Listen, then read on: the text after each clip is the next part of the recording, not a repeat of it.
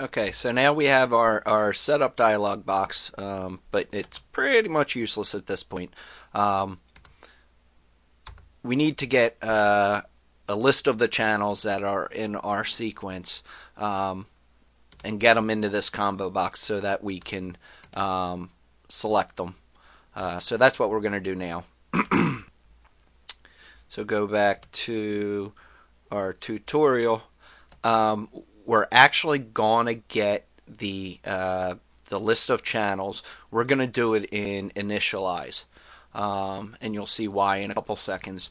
We're going to make a global variable that'll hold uh, those channels.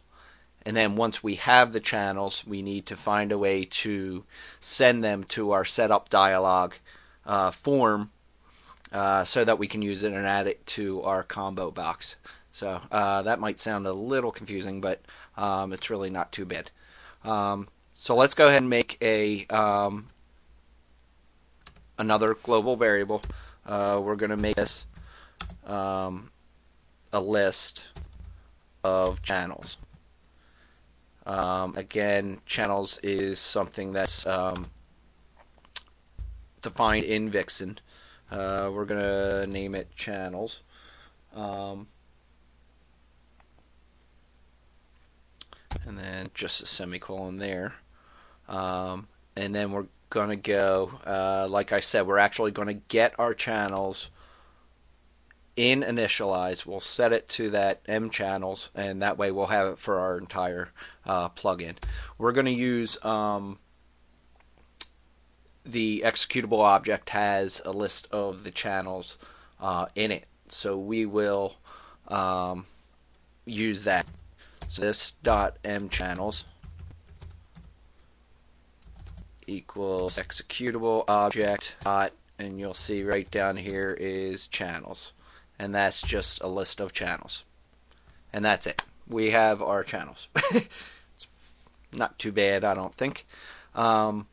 Now the next part is we have our channels here, but we don't have our channels in our setup dialog. So what we need to do is we need to be able to send that list of channels to our setup dialog.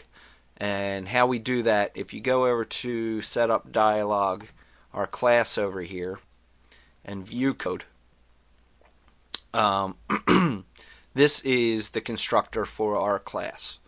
Right now, there is no, when we call this class, nothing gets passed to, gets given to the class to be used. I know that because in the parentheses there is nothing here. So what we want to do is we want to say, hey, when you open up that class, you need to send me a list of channels. So what we're going to do, let's type list channels,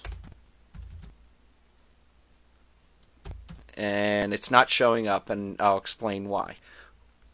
This is a new class that we made, and I forgot to put in using Vixen at the top of this class. So once we add that in, channel should appear. And just give it a name. Now that we've added this class demands that we send it a list of channels. You'll see an error down here saying, hey, you're calling channel somewhere else, but you're not sending the information. So just double click on that. It'll take you right back to exactly where you initially called the setup dialog. I'm just going to send this .m channels. So now we're sending our channels. Okay, so now we're sending our channels. So we need to go back to our dialog class. We just need to put the names of the channels into our combo box. And to do that, we're just going to do each. Basically, what this is going to do is this is going to go in the list. It's going to go from channel 1, channel 2, channel 3, channel 4, check the name, and put it into the combo box. So each channel Just call it CH. You can give it any name. And channels, that's our list of channels. We are going to add that to our combo box. So there's our combo box selected channel, items, dot add, and add the channel name.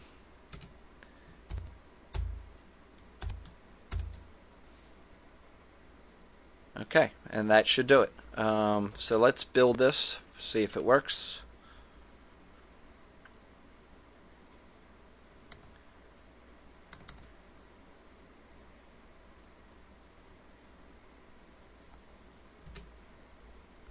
Okay, and I created a sequence just so I didn't have to every single time. This just has our plugin put into it. Tutorial, plugin setup. Now in here we should have a list of all of our channels. Now what we're going to be doing and I'll do it in the next couple parts, there's a couple situations that we have that can happen. One is we would like this to be set up as a default, and we'll talk about that. And number two, if we change this to, say, start channel 5, if we click on plugins right now, we're still getting a full list of the channels, which isn't really what we want because, for example, channel 1 isn't getting sent to our plugin, so that's really not a valid channel in this case. So I'll handle that in the next part or two.